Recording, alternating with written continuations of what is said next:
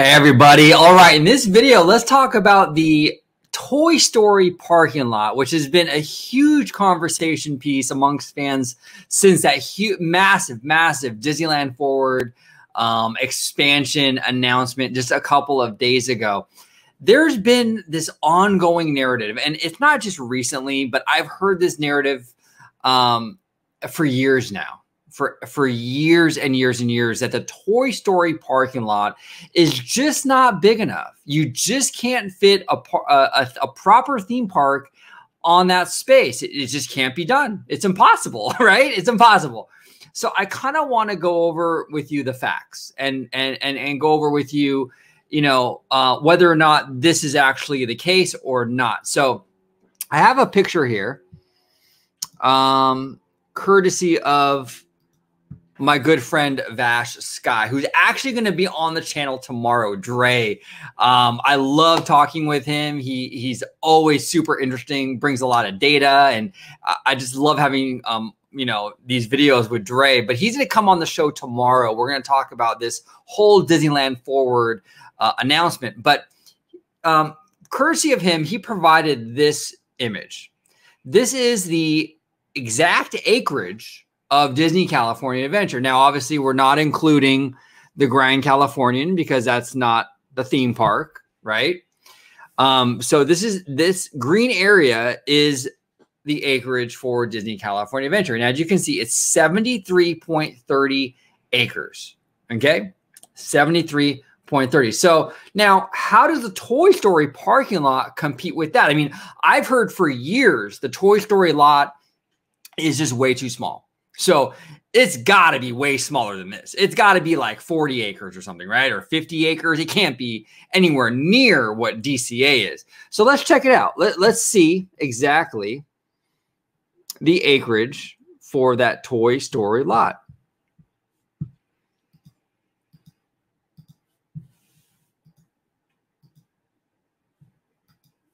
All right. So wait. This can't be right.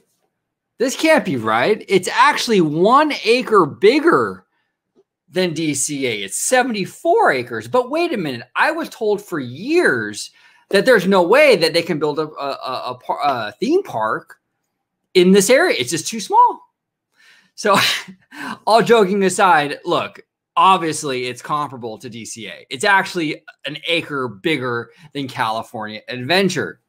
Okay, now another narrative out there is like, well, yeah, technically it's the same size acre wise, but they need to do backstage areas. So that's going to cut into the acres, hence making it too small. Well, look, we've seen already with Disneyland that Disney can kind of like move their backstage areas off site. Okay. They did it with Galaxy's Edge. They did it again with Runaway Railway. So obviously these backstage areas don't have to be like on the park property. They can be moved elsewhere and the park can still be a fully functional theme park, right? Again, like I said, we're seeing it in real time with Disneyland. They're doing it as we speak.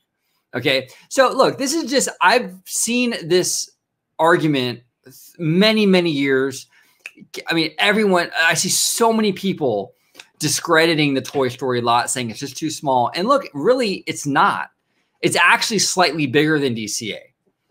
So it's definitely big enough for a theme park. Now, does that mean they're going to build a theme park there? No, not necessarily. I'm not saying that. I'm just saying it's a big enough piece of property to house a theme park if they wanted to. Now, I do believe, though, and I mentioned this in my video yesterday, there's a huge financial incentive for Disney to build a third park, instead of just expanding the current 2 parks. And my justification for that, my reasoning behind that, in case you missed my video yesterday, is that it's a psychological thing, right? So in the late 90s, when they were deciding on what to do with the parking lot, the original Disneyland parking lot, they could have really opted just to expand Disneyland into that parking lot and just have one ginormous Disneyland, but they didn't. They decided to have a second gate. Why? Why would they opt for a second gate? Well, the reason being is because if you have 2 parks psychologically, people feel they can't do all of that in one day. So Disneyland can be 1,000 acres, but it's still one park. So psychologically, people think like, oh, it's one park, I can do it in a day. 2 parks, though, people have that mentality of like, oh, that's a little too much, though, in one day, right? Right? It's a little too much. 2 parks in one day. Same idea here with the 3rd park. You add a 3rd park, Disneyland Resort can boast 3 resort theme parks. That is a psychological thing for guests where they go, you know what, 3 parks is a little overwhelming for me. I can't do that in 1 or 2 days. I got to get a hotel for a few days to see everything. It would boost the hotel occupancy, I think, by a huge number. Okay, it could probably even warrant adding another hotel, you know, to meet the demand. So a 3rd park is definitely in Disney's best financial interest. Okay. That's why I'm still, look, I'm not saying for sure. I still feel this whole Disneyland Forward news is really kind of a ruse. Like they're kind of just getting the zoning for what they want to do. But at the end of the day, it's probably going to be a 3rd park. Again, that's my speculation. That's my opinion. I just feel something is kind of off here.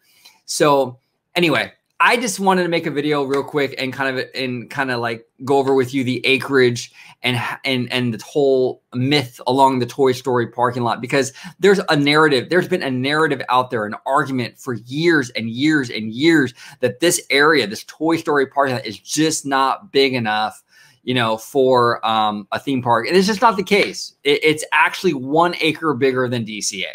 You can definitely build a theme park there. Now, will Disney do that? Like I said earlier, I have no idea. Maybe it'll become Disney Springs West, like they claim it's going to be. Maybe, right? But we'll see. But I want to hear from you guys. What are your thoughts on that? Did the numbers surprise you in regards to this acreage or not? Or have you known all along that this area is big enough for a theme park?